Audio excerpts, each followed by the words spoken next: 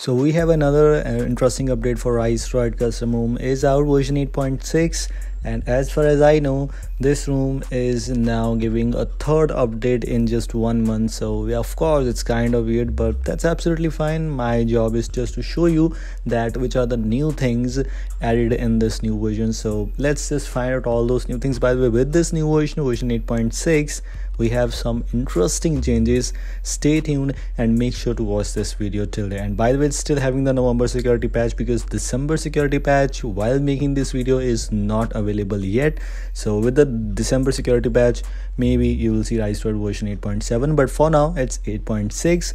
and let's find out the changes which you have in this version. The first change, the first new thing, just for the customization purpose, is about power menu customizations. It will give you some memories about Android 7, Android 8 times. We have this kind of power menu you don't have in Android 12 or Android 13. So this is the Android 8 style.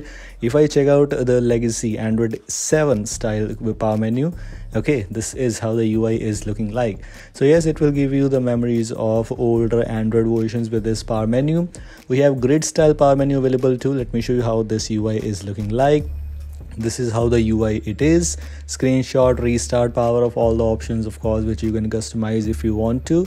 And last but not the least, of course, the default one. Let me show you the light, which is the default Android 12 or Android 13 style. So this is the UI which you have. So these are the power menu customization options which you have available in this new version 8.6.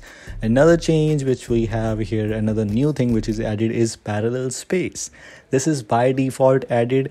Let me show you by creating one space, which means you'll be able to clone apps more than, if you're using one app, you want to clone that app in different environment, want to use that app, want to use some different accounts in that app, you can do this very easily. For example, let me just enable Magisk here, Magisk from here. So if I move on to the home screen, you can see we have two Magisk options. By the way, this is just an app, not Magisk is installed two times. It's just two apps and two versions of these apps, and you can use WhatsApp for that, Telegram, or you can use any app for by cloning that to the different environment. And parallel space, now you don't need to install a third-party app for that. Simply move on to apps option, parallel space, and by the way, you can create more than 1, 2, 3, or you simply use multiple instances of a different app. So according to me, this is great.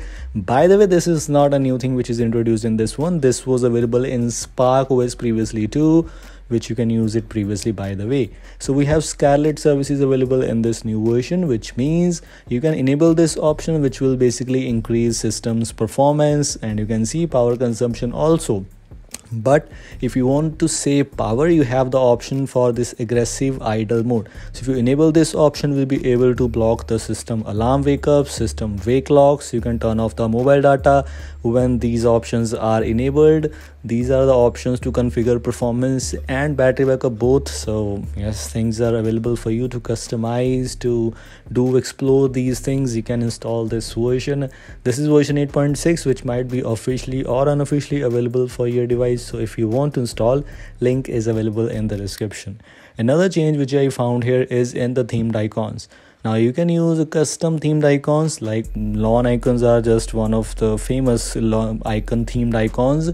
But if you want to use RK icons, which is of course by default installed, I think so, you have a DG icons, we have some theme files icon pack. Of course, themed icons are there, many themed icons options are there, and you can use any one of them. So that's also one of the positive things about this.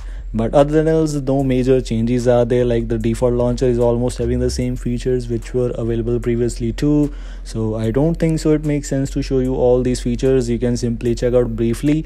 And other than else, if you check out some other options, in recents I found this lens option, which is a quite useful thing, available previously too, some miscellaneous option and else, and some of the customizations, some of the major changes, or some of the useful features customizations which are available in personalization section.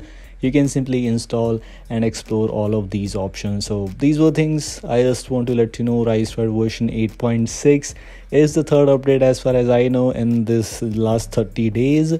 So if you just don't want to use this thing, you can wait for it. I think so the 8.7 version, or with December security patch, the new update will be out maybe in less than a week, not sure, but whenever it will come, I will definitely make a video on that. And if you want to get all these custom ROMs videos, updates videos on your device, check out our channel and make sure to subscribe this channel for all of those new videos, etc. And also make sure to hit the notification bell icon to be notified for all of these things. And this was all from today's short and simple video. I think so you like this. If you like this, don't forget to like and share this. Goodbye.